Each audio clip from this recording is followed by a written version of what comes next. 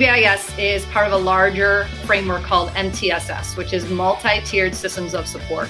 And so when we're looking at students in a school, we want to support all students academically and behaviorally. And so then through 3 different levels, through different tiers, they call it, of support. And this PBIS focuses then on the behavior or the social emotional aspect. It's strength-based. We look at ways to capitalize on individual strengths and how to implement supports at a building level, a small group level, classroom level, and then individual level to meet those needs of each student. We know that, just by pointing out what a student is doing right, we could change 80% of the behaviors in our classrooms just by pointing that out. So it really is based on that, showing the positive behavior, acknowledging the positive behavior, teaching and reteaching sometimes if it needs that positive behavior. It's almost like you want to call them out or catch them being good or demonstrating expected behavior. We use a lot of vocabulary like expected versus unexpected behavior. Also looking at how your actions, how those unexpected behaviors make other people around you feel. So it's not only, you don't want to focus so much on the behavior, it's more on the function of that behavior, what they're trying to get, because most behavior has a function or a purpose.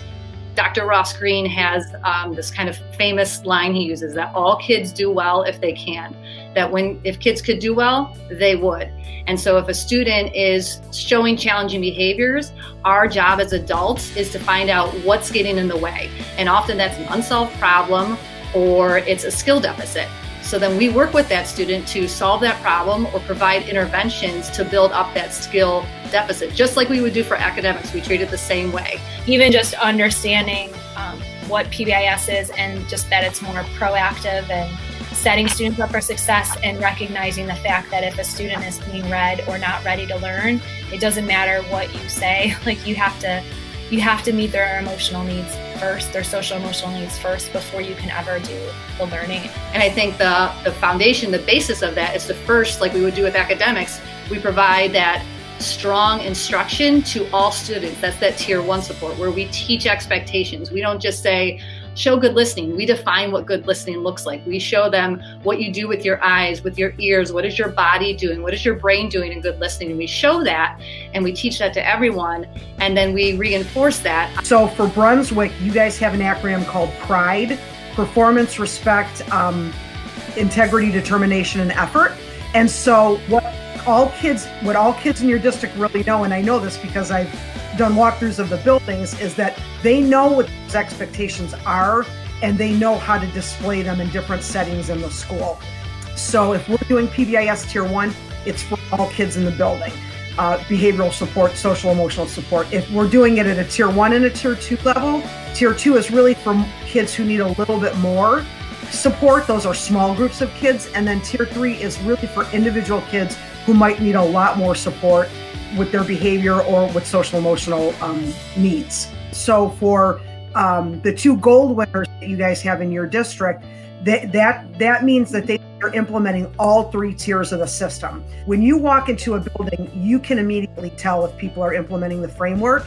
The whole culture of the building is just the whole vibe of the building. You can just feel it. Now, we don't just go on feelings, of course. We have tools that we use to measure it. But what those tools will measure will be things like a lessening of behaviors that we see in the school, disruptive behaviors. We see an increase in positive behaviors. We also see, in some cases, increases in academic achievement because more time is devoted to being on task with academic subjects.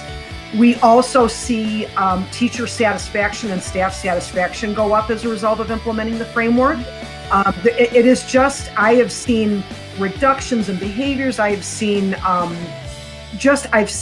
buildings just be turned around by implementing the framework with fidelity. It's really amazing the transformation that can happen. As our implementation of PBIS has gotten stronger, we have less things like office referrals and all of that. But I think it's more just, for me, would be how we view behavior. I think that's what's changed. I think as we learn and we see, when we take the time to teach kids the expectations at that Tier 1 level, then that solves usually like 80% of the problem. And there's so much learning that goes on that's beyond just academics, that social emotional piece. I know we talk about it a lot, but it really is. It's so important, and it has been a game changer for us at Memorial with understanding it and talking to each other about what are you doing, what works, how about this, and just offering no two students are the same. So what may work for this student, it might not work for the next. So just what are some other options? And, you know, when the kids can, when the students can identify their emotions in ways to, like, those tools to work through it, I mean, that's a huge, we celebrate because they're understanding that, you know, it's okay to have a rough day. We all have rough days. How can we get through it? All of the administrators and people from the PBIS teams come together, you know, once a year, and we'll share ideas. So the high school will share things, and we've developed strategies.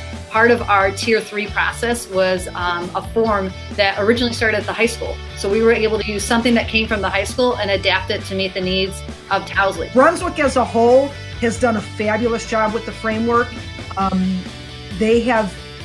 Everybody is at least at a silver, or now we have a couple of gold buildings. And I'm sure that is going to continue to evolve as other buildings will probably apply for gold next year. But you guys as a district, as a whole, have really done wonderful things with the framework.